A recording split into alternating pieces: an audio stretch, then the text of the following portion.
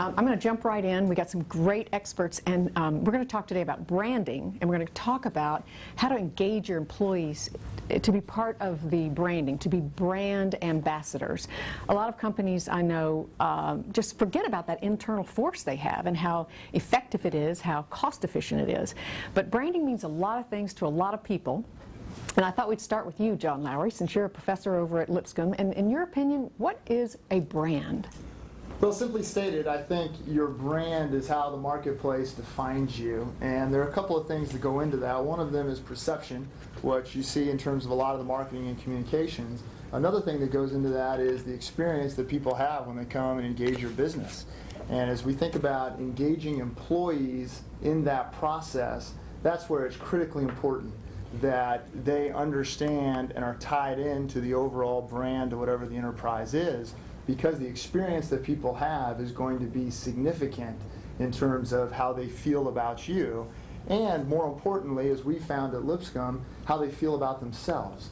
So much of branding is not what people think about you, but what they think about themselves when they're going to your university, or they're engaging your company for products or services or something like that. So I think branding has a lot to do in terms of providing a experience for people that is positive, and that requires everyone on the team to contribute to that. Great. And we know it's not a logo, a slogan. You know, those of us in advertising and PR would love to think, oh, it's the slogan, it's the tagline, it's the jingle, but it's not. It's everything around that. And Bill, Can I piggyback that? Branding is nothing more than a promise. But it's not the cause, it's the effect. The cause are these people that we're talking about. We're not in the hamburger business, we're not in the legal business, we're in the people business. Everybody around the table. So they are not just a part of, they are the key. And how can you monitor that, Beth? Just, you know, your people are not under one corporate roof. They're all around the state, all around the city. How do you engage them or teach them, train them? And I know you can't train them to smile, but how do you communicate with them to carry your brand? We have over 40 different ways in any particular year that a consultant can connect back with our company. We consult all over the city of Nashville, so the consultants 99% of the time are out with the client. And so we look for ways to get them connected back to keep that alignment in terms of the brand message, our vision, what we're trying to accomplish. And we do that in a variety of ways, from team connections monthly that we get together and do experience sharing, to getting involved in the community. This fall we'll be part of the Dragon Boat races as an example, a way to pull people together to have that connection and that bond. For us, a key is that you have got to focus on your leaders in your organization. You've got to give them the messages, the tools, the information, the accomplishments that you've made, and let that information cascade through the organization. So we think that it's important to focus on leaders if you want to reach all your employees. And we know employees want to hear from the people they report to, and they want to know, what does this have to do with the work that I'm doing? You have to understand the culture first. I mean, no matter how talented employees that you're recruiting will be, if the employees that don't fit in the culture of your company, it's not going to work. And in our company, what we do first is we look at our culture, if we're well set, but then we look at the personality of the individuals. And sometimes we go like, he has all the credentials, or she has all the credentials, but really it's not going to fit. You know, so we try to maintain that culture, just live it. Very dynamic, and so that's one thing that sometimes even consultants, they come in, they make recommendations, but really they don't drill into the culture of the company first. And I think it's important that the interview process and sort of vetting those employees is really important, but then kind of once they've entered your company, part of what we do, we have a fairly formalized orientation process, and the real goal of that process is to introduce them to our culture. So, because I think employees come into a company and they see what's on the mission statement, they hear a little bit, but they really start looking around to see what is the culture of this place, how do they want me to act, do I fit in with this culture? Because you may or may not get that through an initial interview, but initially introducing them to the culture and being certain from day one that and our orientation process actually includes leadership, where we communicate that culture of honesty, integrity, respect. And we really think that if an employee, our communication with them is primarily around initially how we expect to treat them. Because we really think that if an employee feels that they're treated with integrity and honesty and respect and trust, that we trust them, then they'll deliver that when they go to the doorstep, a home or a business, then they will deliver that same approach to our customers that we've kind of delivered to them. So it's not so much about how you need to treat the customer, it's how we intend to treat you, and that fosters in them a desire to do the same for the customer. Leadership, as you so well said, is the key, and leadership is about casting a vision. It's about affirming, catching people doing something good and praising it. It's about pushing credit down. It's about empowering. And then it's about feedback when they get off base, but that's not a punishment thing, that's a celebratory thing. It's the same kind of thing as our kids. What do we do when they're learning to walk? We create boundaries and then celebrate every time they fail. We're clapping and praising and attaboying every time they fail and they learn to walk. Well, leadership's the same kind of thing and pushing credit down. Louise, you've got, I don't know how many employees at CCA, but they're not all under one roof. Corrections Corporation of America owns and operates 65 prisons, jails, and detention centers for government. Similar to CHS, we face those opportunities of having a very diverse workforce in multiple locations.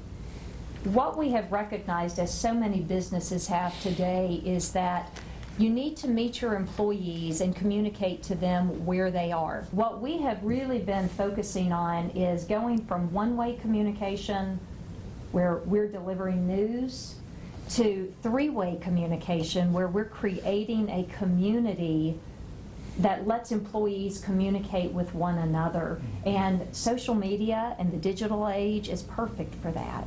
You know, a lot of businesses are very nervous about social media, so I'm glad you talked about that. And I'm interested from any of you or all of you what kind of restrictions you put on social media, or do you just let it fly? We do have a formal social media policy. It started out as a casual guideline, and then once you get your lawyers and your HR team involved, it becomes very rigid, as it needs to be. And the goal is to encourage employees to be your ambassador, but also have them know some of the restrictions on what's confidential, what's inappropriate, and then we've had every single employee read and sign the social media policy. So they have to agree to further the brand. Basically, that's what you're saying. If it doesn't further the brand, it's outside the parameters of what they're supposed to use that for. David, I've been in your place and was fascinated by just the response I got when I walked in the door. I was a stranger, I went in, everybody was so friendly, and you're a family business, right?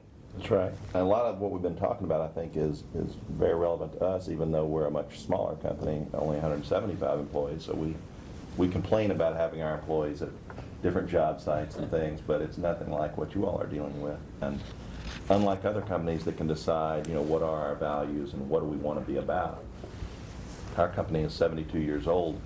We already had a culture. We already had values. So we were able to bring a group of people together and talk about, well, what are our values? What are they? And people kind of wrote down their different ideas. And the interesting thing was when we got them all together, yep, these are them. I mean, everybody kind of agreed. And I think they probably came from my grandfather. But that's so important as a foundation. It's what you said, Bill. It's how we treat each other is really a good part of it. It's not just how the employer treats the employee, it's how employee treats employee, and from there it's how they treat our customers. And so it's back to the ego thing we were talking about earlier. It's turns out it's not about me, it's about them.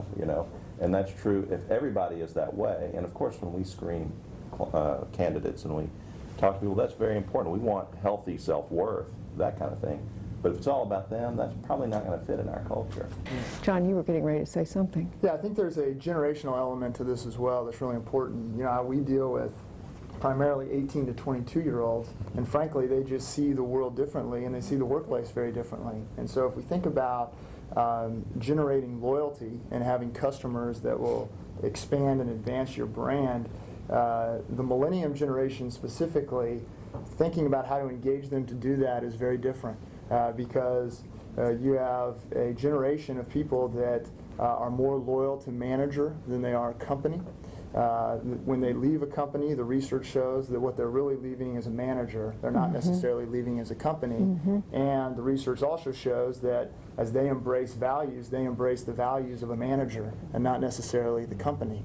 And so thinking from a leadership standpoint about how to equip managers to deal with the incoming generation into the workforce, it requires a completely different skill set because the millennium generation specifically is just driven in a different way. You know, several of you have talked about not tests, but kind of interview situations.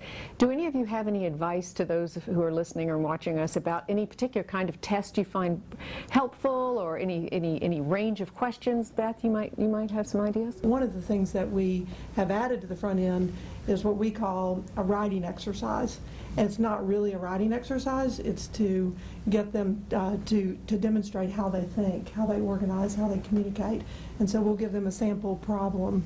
And you could really do this, I think, with any position in any company, but a sample consulting problem or engagement or situation. And their job is to then list the 10 or 20 questions they would ask the client, and then flowchart that process. And that gives us a way to really see how they think, how they communicate, and we have found that to be very, very helpful. One small thing I might add that most people probably do, but we didn't do well for a long time, is really just the way we interview with teams as opposed to having one-on-one interviews. We have really expanded that throughout most of our company. So we kind of intentionally think about who's going to be on that team, who are the best people to interview that person, and then have the collective wisdom of those 5 people. We do the same thing, but we take it all the way down to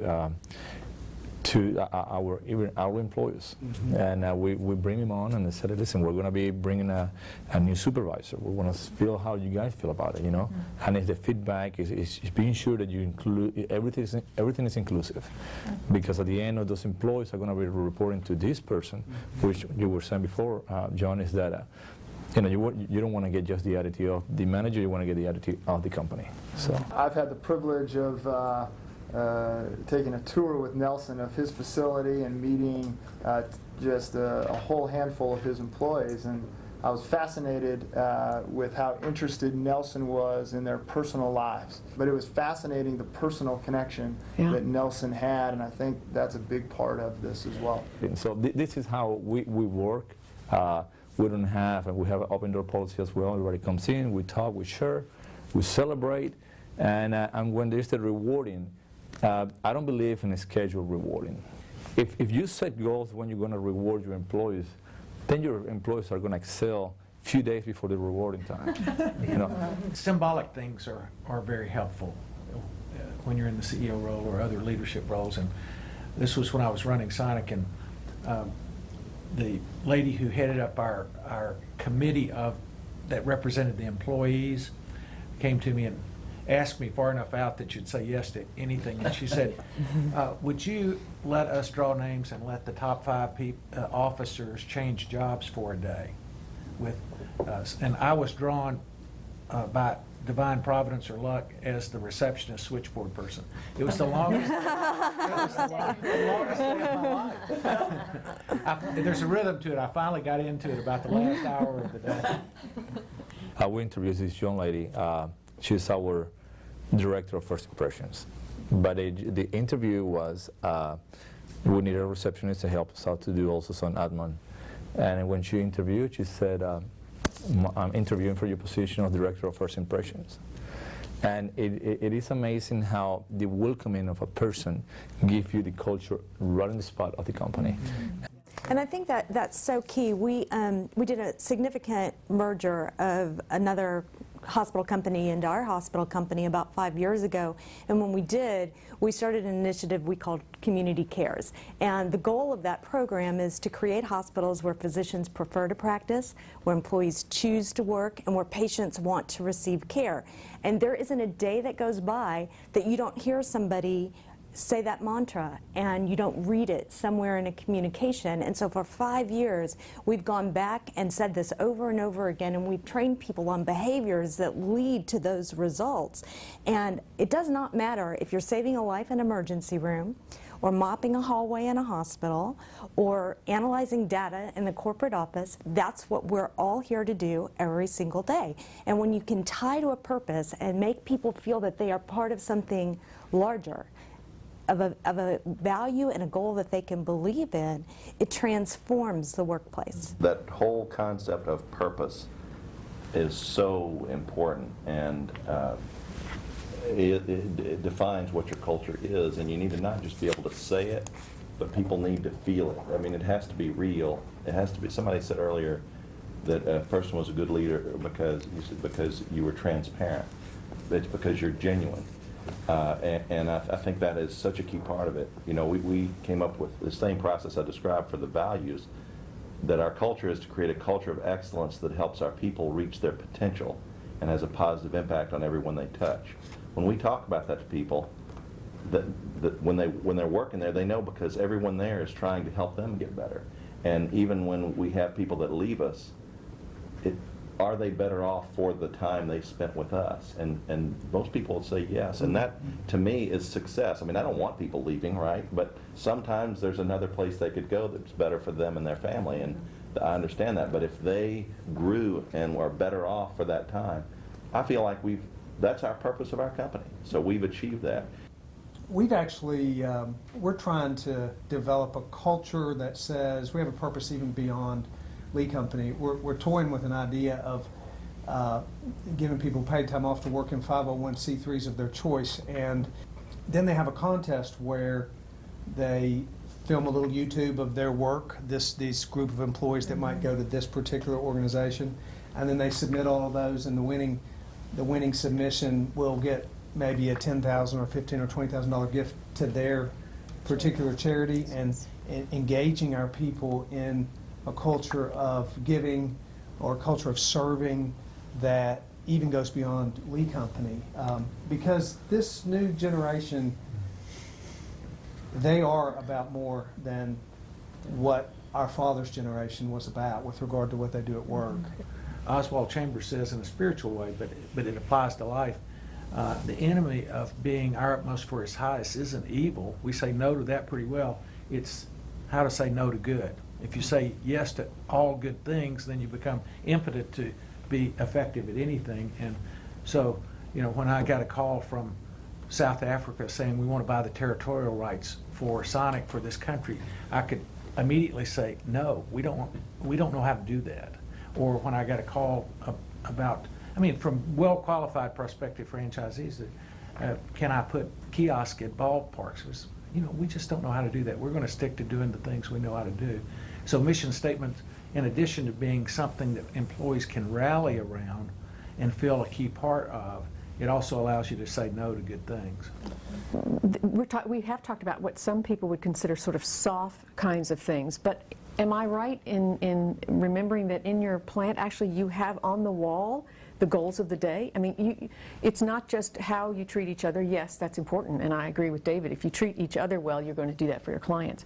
But do you have that? We actually measure production by the minute. You walk through a screen and you'll see how so-and-so is doing. And they already created a culture that before they take the break, they stop, oh, I'm doing good. And if they're not doing good, it's probably the equipment, it's not them, you know, or I need some help, or I don't feel good today at home. I have some issues, that's okay. Take off, and that's the other thing. You gotta be flexible.